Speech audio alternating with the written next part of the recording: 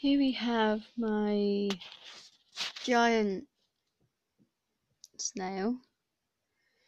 You can see how big it is. I haven't got a name for it because I'm male and female. Because I love these kind of snails. So I got a large, I got a medium. But I'll be showing you guys in that one later. So yeah, so she's a bit heavy.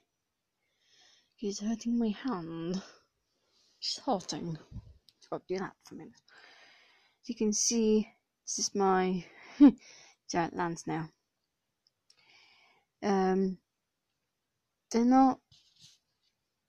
They're easy to handle and easy to look after. Here you go. They can be to 100 or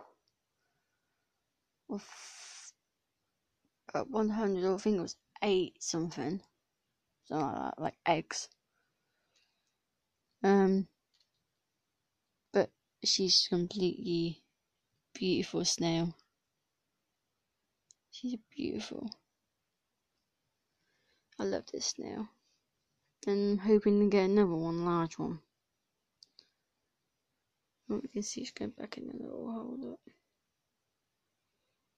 So I'm going to let her rest because I got to put it back in the tank. But I'll show you my medium. And I put this in the way and washed my hands. So here we go, my giant land snail. Bye.